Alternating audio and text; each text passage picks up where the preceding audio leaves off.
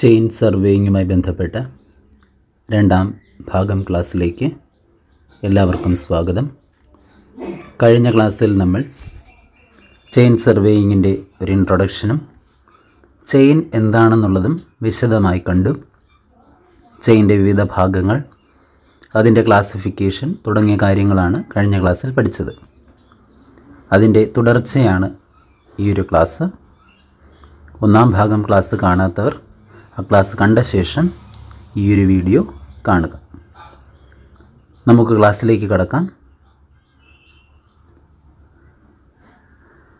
Chaining A line. ഒരു line chaining ചെയ്യണമെന്നുണ്ടെങ്കിൽ, അല്ലെങ്കിൽ ചെയിൻ ഉപയോഗിച്ച് മെഷർ ചെയ്യണമെന്നുണ്ടെങ്കിൽ രണ്ട് ആൾക്കാരാണ് വേണ്ടത്. രണ്ട് ചെയിൻമെൻ വേണം. അതിൽ ഒരാളെ നമ്മൾ ലീഡർ എന്നും രണ്ടാമത്തെ ആളെ ഫോളോവർ എന്നുമാണ് വിളിക്കുന്നത്. ലീഡർ എന്നാൽ ചെയിൻ്റെ ഫോർവേഡ് എൻഡിൽ നിൽക്കുന്നത് ആരാണോ അയാളെയാണ് ലീഡർ എന്ന് വിളിക്കുന്നത്. ചെയിനിൻ്റെ ഫോർവേഡ് എൻഡിൽ നിൽക്കുന്ന ആളെ വിളിക്കുന്ന പേരാണ് ലീഡർ. ഫോർവേഡ് എൻഡിൽ നിൽക്കുന്ന ആളാണ് ലീഡർ. റിയർ എൻഡിൽ നിൽക്കുന്ന ആളെയാണ് ഫോളോവർ എന്ന് വിളിക്കുന്നത്.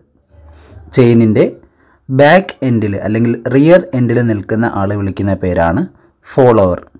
എന്നിങ്ങനെ രണ്ടു പേർ ചേർന്നിട്ടാണ് ചെയിൻ ഉപയോഗിച്ച് മെഷർമെൻറ്റ്സ് എടുക്കുന്നത്. രണ്ടുപേരുടെയും പേര് ലീഡർ, ഫോളോവർ. ലീഡർ എന്നാൽ ഫോർവേഡ് എൻഡിൽ നിൽക്കുന്ന ആൾ ലീഡർ, റിയർ എൻഡിൽ നിൽക്കുന്ന ആൾ ഫോളോവർ എന്നുമാണ് പറയുന്നത്. ഇനി എന്തൊക്കെയാണ് ലീഡറിൻ്റെയും ഫോളോവറിൻ്റെയും ഡ്യൂട്ടീസ് എന്ന് നമുക്ക് നോക്കാം.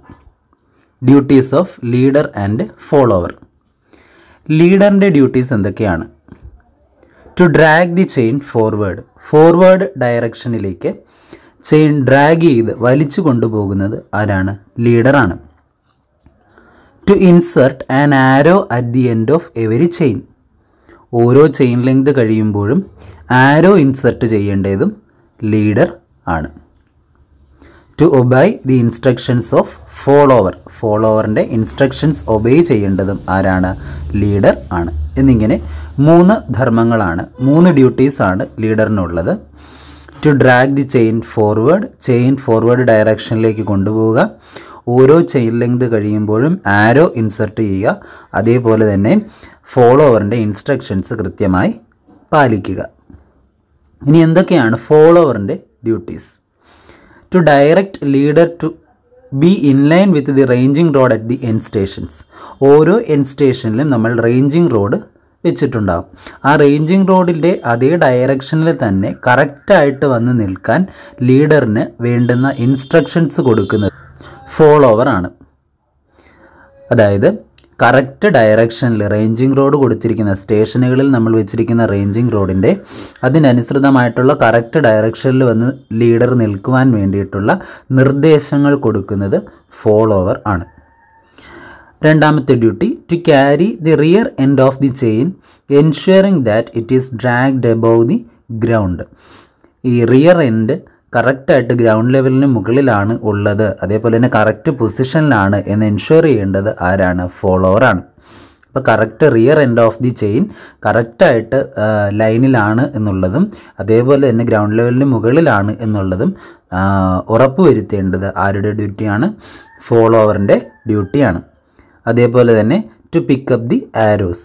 നമ്മൾ പറഞ്ഞു ഫോർവേഡ് ഡയറക്ഷനിലേക്ക് ചെയിൻ ലെങ്ത് കഴിയുമ്പോഴേക്കും ആരോ കറക്റ്റായിട്ട് വെക്കുന്നത് ലീഡറാണ്.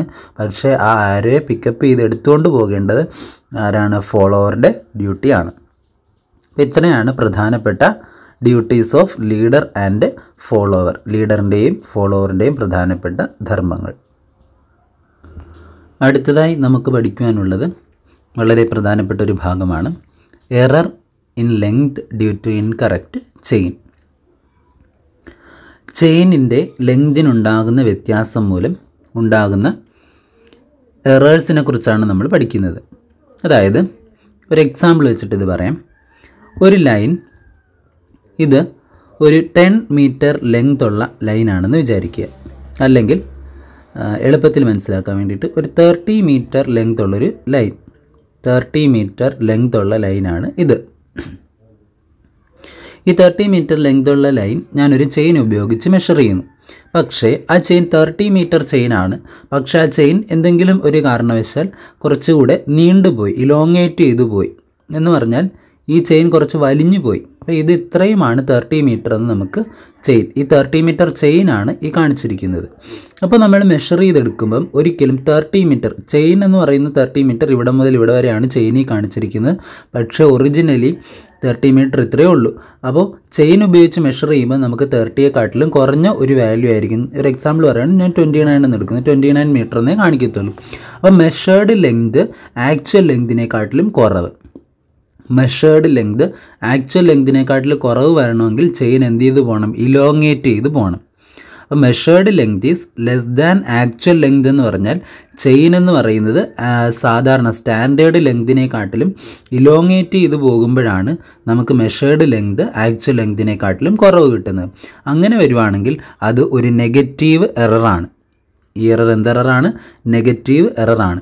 കാരണം നമുക്ക് 29 ആണ് ഇപ്പം മെഷർ ചെയ്തപ്പോൾ കിട്ടിയിരിക്കുന്ന 29 ആണ് നമുക്ക് ഡിസ്റ്റൻസ് കിട്ടിയിരിക്കുന്നത്. പക്ഷേ അത് ആക്ച്വലി എത്രയാണ്? 30 ആണ്. അപ്പോൾ ആ 30 ആക്കണമെങ്കിൽ നമ്മൾ എന്ത് ചെയ്യണം? +1 ചെയ്യണം. അപ്പോൾ കറക്ഷൻ ഇവിടെ പോസിറ്റീവാണ്. കറക്ഷൻ നമ്മൾ കൊടുത്തത് പോസിറ്റീവ് കറക്ഷനാണ് കൊടുത്തത്. പോസിറ്റീവ് കറക്ഷൻ ആകുമ്പം എറർ എന്തുമായിരിക്കും? നെഗറ്റീവ് ആയിരിക്കും. പോസിറ്റീവ് കറക്ഷൻ ആണെങ്കിൽ എറർ നെഗറ്റീവ് ആയിരിക്കും, ഓപ്പോസിറ്റ് സൈനായിട്ടാണ് വരുന്നത്. അപ്പോൾ measured length less than actual length ആണെങ്കിൽ, measured length less than actual length ആണെങ്കിൽ നെഗറ്റീവ് എറർ ആയിരിക്കും. നെഗറ്റീവ് എറർ ആയിരിക്കും. ഒരിക്കൽ കൂടെ പറയാം, ഒരു എക്സാമ്പിൾ എടുത്ത് പറയാം.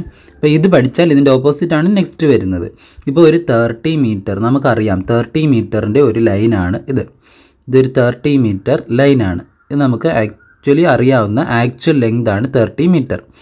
നമ്മൾ ഇത് മെഷർ ചെയ്യാനായിട്ടൊരു ചെയിൻ കൊണ്ടുവരുന്നു. പക്ഷേ ചെയിൻ കുറച്ച് നീണ്ടുപോയി, വലിഞ്ഞിട്ട് നീണ്ടുപോയി. അപ്പോൾ 30 മീറ്റർ ചെയിൻ ഇത്രയുണ്ടെന്ന് വിചാരിക്കുക, ഇത്രയുണ്ട്. അപ്പോൾ നമ്മളിത് മെഷർ ചെയ്യുമ്പം 30 കിട്ടണം, ഇവിടം വരെ വരണം. അപ്പോൾ ഇവിടെ ഒരു 29 നമുക്ക് കിട്ടുന്നുള്ളൂ. മെഷർ ചെയ്തപ്പോൾ ആ ചെയിൻ ഉപയോഗിച്ച് മെഷർ ചെയ്തപ്പോൾ നമുക്ക് 29 ആണ് കിട്ടിയത്. അപ്പം മെഷേർഡ് ലെങ്ത് ലെസ് ദാൻ എന്തുവാണ്? Actual length. Measured length less than actual length. അപ്പോൾ അങ്ങനെ വരണമെങ്കിൽ ചെയിൻ്റെ കാര്യം കൂടെ നമ്മൾ പഠിച്ചു വെക്കണം. ചെയിൻ എന്തായിരിക്കണം? To longer than the standard length ആയിരിക്കണം. അങ്ങനെ വരുമ്പം എറർ എന്തായിരിക്കും? നെഗറ്റീവ് ആയിരിക്കും. എറർ നെഗറ്റീവ് ആയിരിക്കും. ഇനി ഇതേ കാര്യം തന്നെ റിവേഴ്സ് തിരിച്ചു വരുവാണെന്നുണ്ടെങ്കിൽ, ഇപ്പോൾ ഒരു 30 മീറ്റർ നമുക്കറിയാം, ഇതൊരു 30 മീറ്റർ ലൈനാണെന്ന് നമുക്കറിയാം. നമ്മൾ കൊണ്ടുവരുന്ന ചെയിൻ കുറച്ച് ചുരുങ്ങിപ്പോയി, ഷോർട്ട് ചെയിനാണ് വന്നത്. അപ്പോൾ ഇത്രയാണ് 30 മീറ്ററിൻ്റെ ഒരു ചെയിനാണ് ഈ കൊണ്ടുവന്നത്. പക്ഷേ ഇത് 30യെക്കാട്ടിൽ കൂടുതൽ വരും. നമ്മൾ ആദ്യം ഒന്ന് ചെയിൻ വയ്ക്കുന്നു 30, പിന്നെ ഒരു 2 മീറ്റർ, അപ്പോൾ 32 മീറ്ററാണ് നമുക്ക് കിട്ടിയെന്ന് വിചാരിക്കുക. ചെയിൻ ചുരുങ്ങിപ്പോയി. ആക്ച്വലി 30 മീറ്ററിൻ്റെ ചെയിനാണ്, പക്ഷേ അത് ചുരുങ്ങിപ്പോയി, ഷോർട്ടർ ചെയിനായിപ്പോയി. അങ്ങനെ വരുവാണെങ്കിൽ അത് ഏത് എററാണ്? പോസിറ്റീവ് എററാണ്. കാര്യം നമ്മൾ മെഷർ ചെയ്ത് നമുക്ക് കിട്ടിയിരിക്കുന്ന ഡിസ്റ്റൻസ് 32 എന്നാണ് കിട്ടിയിരിക്കുന്നത്. അപ്പോൾ ആക്ച്വൽ ലെങ്ത് വരണമെങ്കിൽ നമ്മൾ എന്ത് ചെയ്യണം? 2 മൈനസ് ചെയ്യണം. അപ്പം കറക്ഷൻ നെഗറ്റീവ് ആണ്. അപ്പം എറർ എന്തുവാണ്? പോസിറ്റീവ് ആണ്. മനസ്സിലായി എന്ന് വിശ്വസിക്കുന്നു. ഒന്നുകൂടി ആവർത്തിച്ച് കേട്ട് അത് കാര്യം മനസ്സിലാക്കി വയ്ക്കുക. കാണാതെ പഠിക്കേണ്ട ആവശ്യം ഇല്ല. വളരെ ഇമ്പോർട്ടൻ്റ് ആണ്. പല രീതിയിലായിട്ട് ചെയിനിൻ്റെ ലെങ്ത് വെച്ചിട്ടും ക്വസ്റ്റ്യൻ വരാറുണ്ട്. അതേപോലെ തന്നെ ലെങ്ത് മെഷേർഡ് ഡിസ്റ്റൻസിൻ്റെ രീതിയിലും ക്വസ്റ്റ്യൻസ് ആവർത്തിച്ച് ചോദിക്കുന്നതാണ്. അപ്പോൾ എന്താണ് testing of metric chains? Length of chain increases due to, അതായത് ചെയിനിൻ്റെ ലെങ്തിന് വേരിയേഷൻസ് സംഭവിക്കാം. ചിലപ്പോൾ കൂടാം, കുറയാം. അപ്പോൾ ഇൻക്രീസ് ചെയ്യാനുള്ള കാര്യങ്ങൾ stretching of links and joints. നമുക്കറിയാം ചെയിനിലെ ഒരുപാട് ജോയിൻറ്റുകളും ലിങ്കുകളും ചേർന്നിട്ടാണ് ചെയിൻ വരുന്നത്. അപ്പോൾ അവ വലിഞ്ഞു പോയി കഴിഞ്ഞാൽ ചെയിനിൻ്റെ ലെങ്ത് കൂടാം. Opening out of the rings, റിങ്ങുകൾ ഓപ്പണായി പോയി കഴിഞ്ഞാൽ, നമ്മൾ പറഞ്ഞു 3 ഓവൽ റിങ്സ് വെച്ചിട്ടാണ് ലിങ്കിനെ കണക്ട് ചെയ്തിരിക്കുന്നത്. ആ റിങ്സ് ഓപ്പണായി പോയി കഴിഞ്ഞാൽ ചെയിൻ്റെ ലെങ്ത് കൂടാം. Wear of the wearing surfaces, ഇനി വിയറിംഗ് സർഫസസ് മൂലം വിയർ സംഭവിച്ചാൽ, തേയ്മാനം സംഭവിച്ചാലും ലെങ്തിന് വ്യത്യാസം വരാം. Rough handling in pulling it through hedges and fences. വേലിയിലൂടെയോ അല്ലെങ്കിൽ മറ്റ് മതിലുകളിലൂടെയോ പാറയുടെ പുറത്തോ ഒക്കെ ആയിട്ട് നമ്മൾ വലിക്കുമ്പോഴേക്കും ഏതെങ്കിലും സ്റ്റക്കായിരിക്കുന്ന പോർഷൻസിൽ വെച്ച് നമ്മൾ വലിക്കുകയോ എന്തെങ്കിലും ചെയ്തു കഴിഞ്ഞാലും ലെങ്ത് ഇൻക്രീസ് ചെയ്യാം. അപ്പോൾ ഈ കാരണങ്ങളൊക്കെ കൊണ്ട് തന്നെ ഒരു ചെയിനിൻ്റെ ലെങ്ത് ഇൻക്രീസ് ചെയ്യാം. അതുകൊണ്ട് തന്നെ നമ്മളെപ്പോഴും ചെയിൻ സ്റ്റാൻഡേർഡ് ലെങ്ത് ആണോ മെയിൻറ്റെയിൻ ചെയ്യുന്നത് എന്നുള്ളത് ടെസ്റ്റ് ചെയ്യേണ്ടതായിട്ടുണ്ട്. അപ്പോൾ എങ്ങനെയൊക്കെയാണ്, എന്തൊക്കെ ഉപയോഗിച്ച് നമുക്ക് സ്റ്റാൻഡേർഡ് ആണോ എന്നുള്ളത് ചെക്ക് ചെയ്യാനായിട്ട് പറ്റും. അപ്പോൾ അത് വേണമെങ്കിൽ ഒരു സ്റ്റാൻഡേർഡ് ചെയിൻ ഉപയോഗിച്ച് കമ്പയർ ചെയ്യാം. നമ്മുടെ കയ്യിലിരിക്കുന്ന ചെയിനെ ഒരു സ്റ്റാൻഡേർഡ് ചെയിൻ ഉപയോഗിച്ചോ അല്ലെങ്കിൽ ഒരു ടെസ്റ്റ് ഗേജ് ഉപയോഗിച്ചോ കമ്പയർ ചെയ്യാനായിട്ട് പറ്റും. അങ്ങനെ കമ്പയർ ചെയ്യുമ്പോൾ നീളം നമുക്കറിയാം. നമ്മുടെ കയ്യിലിരിക്കുന്നൊരു ചെയിനെ മറ്റൊരു ചെയിൻ ഉപയോഗിച്ച് കമ്പയർ ചെയ്യുക, അപ്പോൾ നമുക്കറിയാൻ പറ്റും.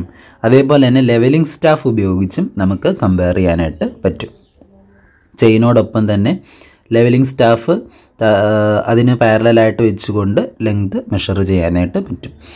Comparing the chain with steel tape, അതേപോലെ തന്നെ സ്റ്റീൽ ടേപ്പ് വെച്ചിട്ടും നമുക്ക് കമ്പയർ ചെയ്തുകൊണ്ട് ചെയിനെ ടെസ്റ്റ് ചെയ്യാനായിട്ട് പറ്റും. കറക്റ്റ് ലെങ്ത് ആണോ ചെയിനിന് ഉള്ളത് എന്നുള്ളത് നമുക്ക് ടെസ്റ്റ് ചെയ്യാനായിട്ട് കഴിയും. അപ്പോൾ ഒരു സ്റ്റാൻഡേർഡ് ചെയിൻ ഉപയോഗിച്ച് മറ്റൊരു സ്റ്റാൻഡേർഡ് ചെയിൻ ഉപയോഗിച്ച് ടെസ്റ്റ് ചെയ്യാം, ടെസ്റ്റ് ഗേജ് ഉപയോഗിച്ച് ചെയ്യാം, അതേപോലെ തന്നെ ലെവലിംഗ് സ്റ്റാഫ് ഉപയോഗിച്ചും സ്റ്റീൽ ടേപ്പ് ഉപയോഗിച്ചും നമുക്ക് ചെയ്യാവുന്നതാണ്. അടുത്തതായി നമുക്ക് പഠിക്കുവാനുള്ള വളരെ പ്രധാനപ്പെട്ട ഒരു ഭാഗമാണ് എറേഴ്സ് ഇൻ ചെയിൻ. പ്രധാനമായും 3 ടൈപ്പ് എററാണ് നമ്മൾ പറയുന്നത്: instrumental error, natural error and personal error. Instrumental error എന്ന് പറഞ്ഞാൽ faulty adjustments or imperfections of the instrument. നമ്മൾ ഉപയോഗിക്കുന്ന ഇൻസ്ട്രുമെൻറ്റ് ചെയിനാവാം, മറ്റേത് സർവേ ഇൻസ്ട്രുമെൻ്റ് ആണെങ്കിലും അതിൻ്റെ ശരിയായ രീതിയിലല്ലാതെയുള്ള അഡ്ജസ്റ്റ്മെൻറ്റ് മൂലമോ അല്ലെങ്കിൽ ആ ഇൻസ്ട്രുമെൻറ്റിനുള്ളിൽ തന്നെയുള്ള എന്തെങ്കിലും ഇംപെർഫെക്ഷൻസ് കൊണ്ടോ ഉണ്ടാകുന്ന എററിനെയാണ് ഇൻസ്ട്രുമെൻ്റൽ എറർ എന്ന് പറയുന്നത്. നമ്മൾ ഉപയോഗിക്കുന്ന ഇൻസ്ട്രുമെൻ്റ് ഏതാണോ ആ ഇൻസ്ട്രുമെൻ്റ് മൂലം തന്നെ ഉണ്ടാകുന്ന എററിനെ വിളിക്കുന്ന പേരാണ് instrumental error. രണ്ടാമത്തേതാണ് natural error. Natural error എന്നാൽ നാച്ചുറൽ വേരിയേഷൻസ് മൂലം, പ്രകൃതിയിലുണ്ടാകുന്ന വേരിയേഷൻസ്, ഉദാഹരണത്തിന് ടെമ്പറേച്ചറിൻ്റെയൊക്കെ വേരിയേഷൻ മൂലം ടെമ്പറേച്ചർ മാറുന്നതിനനുസരിച്ച് ചെയിനിൻ്റെ ലെങ്തിന് വ്യത്യാസം, അങ്ങനെ ചെയിനിനുണ്ടാകുന്ന വ്യത്യാസങ്ങൾ മൂലം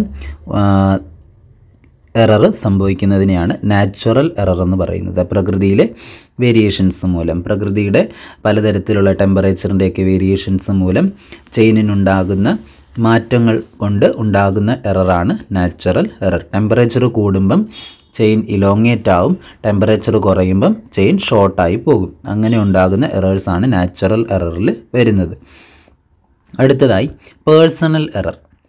സർവേ ചെയ്യുന്ന ആളുടെ അശ്രദ്ധ മൂലം ഉണ്ടാകുന്ന എററുകളെയാണ് പേഴ്സണൽ എറർ എന്ന് പറയുന്നത്. അപ്പോൾ ഈ പേഴ്സണൽ എറർ തന്നെ 2ആയി തരംതിരിച്ചിരിക്കുന്നു: കോമ്പൻസേറ്റിംഗ് എറർ എന്നും ക്യുമുലേറ്റീവ് എറർ എന്നും. എന്താണ് കോമ്പൻസേറ്റിംഗ് എറർ?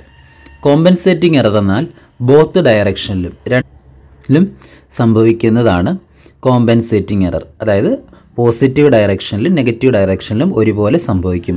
ഒരു സർവേ ചെയ്യുന്നതിനുള്ളിൽ തന്നെ 2 ഡയറക്ഷനിലും സംഭവിക്കുന്നത് കൊണ്ട് തന്നെ ഇത് അവസാനം കോമ്പൻസേറ്റ് ചെയ്ത് പോകും. അതായത് സർവേ വർക്കിനെ കാര്യമായി ബാധിക്കാത്ത ഒരു എററാണ് കോമ്പൻസേറ്റിംഗ് എറർ എന്ന് പറയുന്നത്. കാര്യം സർവേ ചെയ്യുമ്പോൾ തന്നെ ചിലപ്പോൾ അത് പോസിറ്റീവായിട്ട് വരും, ചിലപ്പോൾ അത് നെഗറ്റീവായിട്ട് വരും. അങ്ങനെ ആ പോസിറ്റീവും നെഗറ്റീവും ഒത്തുചേർന്ന് വന്നിട്ട് സർവേയുടെ അവസാനം അത് കോമ്പൻസേറ്റ് ചെയ്ത് പോകും. അതുകൊണ്ട് തന്നെ ഇത് സർവേയെ സാരമായി ബാധിക്കത്തില്ല. അതേസമയം ക്യുമുലേറ്റീവ് എറർ എന്ന് പറഞ്ഞാൽ ഒരു ഡയറക്ഷനിൽ മാത്രമായിരിക്കും സംഭവിക്കുന്നത്. പോസിറ്റീവ് ആണെങ്കിൽ സർവേയുടെ തുടക്കം മുതൽ അവസാനം വരെ പോസിറ്റീവായിട്ട് തന്നെ നിൽക്കും, നെഗറ്റീവ് ആണെങ്കിൽ അവസാനം വരെ നെഗറ്റീവായിട്ട് തന്നെ നിൽക്കും. അങ്ങനെ അക്യുമുലേറ്റ് ചെയ്യപ്പെടുന്ന എറേഴ്സിനെയാണ് ക്യുമുലേറ്റീവ് എറർ എന്ന് പറയുന്നത്. ഇത് സാരമായി സർവേയുടെ ആക്യുറസിയെ ബാധിക്കുന്ന എററാണ് ക്യുമുലേറ്റീവ് എറർ എന്ന് പറയുന്നത്. ഇനി ഇതിന് ചില എക്സാമ്പിൾസ് ഏതൊക്കെയാണെന്ന് നോക്കാം. Error due to error in length, LENGTH ആണ്, length due to imperfect chain. ചെയിനിനുണ്ടാകുന്ന ചെയിനിൻ്റെ length ഞാൻ പറഞ്ഞില്ലേ ഷോർട്ടായി പോകും അല്ലെങ്കിൽ ലോങ് ആയിപ്പോകും. അത് ക്യുമുലേറ്റീവ് എററാണ്. നമ്മൾ ചെയ്യുന്നതിനനുസരിച്ച് ഇപ്പോൾ ചെറിയൊരു ചെയിൻ വെച്ചിട്ട് നമ്മൾ മെഷർ ചെയ്തുകൊണ്ടേ ഇരുന്നാൽ ആ എറർ കൂടി കൂടി വരിക ചെയ്യുന്നത്. അതുകൊണ്ട് തന്നെ അത് ക്യുമുലേറ്റീവ് എററാണ്. അതുപോലെ തന്നെ എറർ ഡ്യൂ ടു സാഗ് എന്ന് പറഞ്ഞാൽ ചെയിൻ മെഷർമെൻ്റ് എടുക്കുമ്പോൾ വളരെ സ്ട്രെയിറ്റ് ആയിട്ടാണ് നിൽക്കേണ്ടത്. അല്ലാതെ അതിൻ്റെ വെയിറ്റ് കൊണ്ട് ഇങ്ങനെ താഴേക്ക് ബെൻഡ് ചെയ്ത് നിൽക്കുകയാണെങ്കിൽ അതിനെയാണ് സാഗ് എന്ന് പറയുന്നത്. അപ്പോൾ എറർ ഡ്യൂ ടു സാഗും ഒരു ക്യുമുലേറ്റീവ് എററാണ്. ക്യുമുലേറ്റീവ് പോസിറ്റീവ് എററായിട്ടാണ് അത് പറയുന്നത്. Error due to zag is cumulative positive error. അപ്പോൾ ഇതിൻ്റെ correction എന്തുമായിരിക്കും? Correction due to zag is negative ആയിരിക്കും. എറർ ഏതാണോ വരുന്നത് അതിന് ഓപ്പോസിറ്റാണ് correction. Next, error in length due to incorrect holding of chain. Important ആണ്, ശ്രദ്ധിക്കണം. ഇൻകറക്റ്റ് ഹോൾഡിംഗ് ഓഫ് ചെയിൻ, കറക്റ്റായിട്ട് നമ്മൾ ചെയിൻ ഹോൾഡ് ചെയ്യാതെ വെക്കുന്നത്.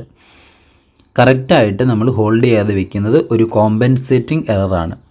നമ്മൾ ഒരു പ്രാവശ്യം ചിലപ്പോൾ കറക്റ്റായിട്ട് ഹോൾഡ് ചെയ്യുന്നില്ല, അപ്പോൾ ചിലപ്പോൾ അത് പോസിറ്റീവ് എററായിട്ട് വരുന്നു. അടുത്ത തവണ നമ്മൾ ചിലപ്പം ആ ഡയറക്ഷനിലല്ലായിരിക്കും വയ്ക്കുന്നത്, വേറൊരു ഡയറക്ഷനിൽ വയ്ക്കുമ്പോൾ അത് നെഗറ്റീവായിട്ട് വരും. അപ്പോൾ അത് രണ്ടും കൂടെ ക്യാൻസൽ ചെയ്ത് പോകും. അപ്പോൾ അങ്ങനെ വരുന്ന ഇൻകറക്റ്റ് ഹോൾഡിംഗ് ഓഫ് ചെയിൻ എന്ന് പറയുന്നത് കോമ്പൻസേറ്റിംഗ് എററിന് ഉദാഹരണമാണ്. അടുത്തത് ക്യുമുലേറ്റീവും കോമ്പൻസേറ്റിംഗും എററും എങ്ങനെയാണ് മെഷേർഡ് ലെങ്തുമായിട്ട് റിലേറ്റ് ചെയ്തിരിക്കുന്നത്. Cumulative error is in chaining is directly proportional to L. Important ആണ് രണ്ട് പോയിൻറ്റും. ക്യുമുലേറ്റീവ് എറർ എന്ന് പറയുന്നത് ഡയറക്റ്റ്ലി പ്രപ്പോർഷണൽ ടു എൽ. എല്ലിന് ഡയറക്റ്റ്ലി പ്രപ്പോർഷണലാണ്, മെഷേർഡ് ലെങ്തിന് ഡയറക്റ്റ്ലി പ്രപ്പോർഷണലാണ്. അതേസമയം കോമ്പൻസേറ്റിംഗ് എറർ ആണെങ്കിൽ proportional to square root of L ആണ്. വളരെ ഇമ്പോർട്ടൻ്റ് ആണ്. Cumulative error is proportional to L, അതേസമയം compensating error is proportional to square root of L.